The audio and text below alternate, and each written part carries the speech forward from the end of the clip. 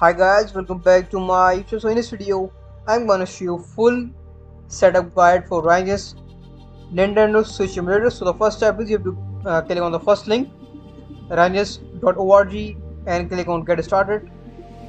So you need to choose the Windows download. Click on download. So as you can see, our download has been started. Our download has been completed. So click on here and you have to click on Extract to. Okay. So this was the first step of extracting the Nintendo Switch Emulator.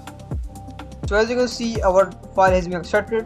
So we can publish and click on the Ryujinx player. So here it is.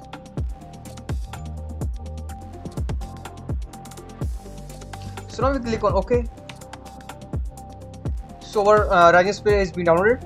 So now you have to click on File and you click on Open Ryujinx folder and you click on System and you have to delete this file.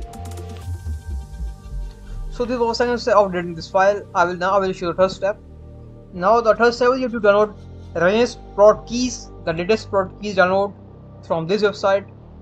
So you have to scroll down and you have to download this version 16.0.3. So click on download.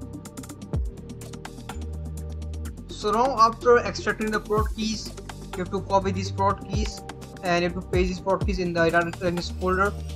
So here it is. You have to click on File and in the Open Ryujinx folder, you have to paste the file in here. So the file has been pasted. Now, so now the fourth step is you have to download the Ryujinx firmwares from the same website, prodkeys.co. You have to scroll down and you have to download the latest firmware. So here it is, 1.6. So you have to click on download.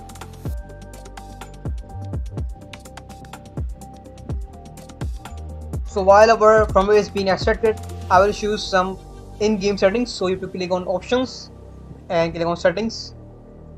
In here you have to enable the Discord rich presence, and in the input sections you have to enable the talk mode.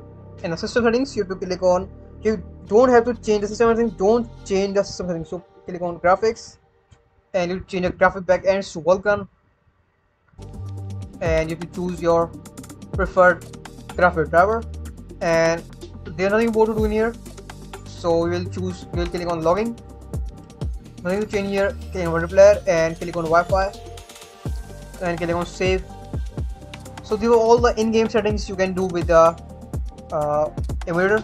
Stuff is you have to install a firmware in the Nintendo Switch Emulator. So click on Tools, click on Install Firmware and click on Install Firmware from XCI or Zip. So here is the firmware. You have to click on the firmware, and after clicking, the firmware it will be extracted into your Nintendo Switch Emulator. So after all these steps, our setup is completed. So if you like my video, thanks for watching. See you in the next video. Bye.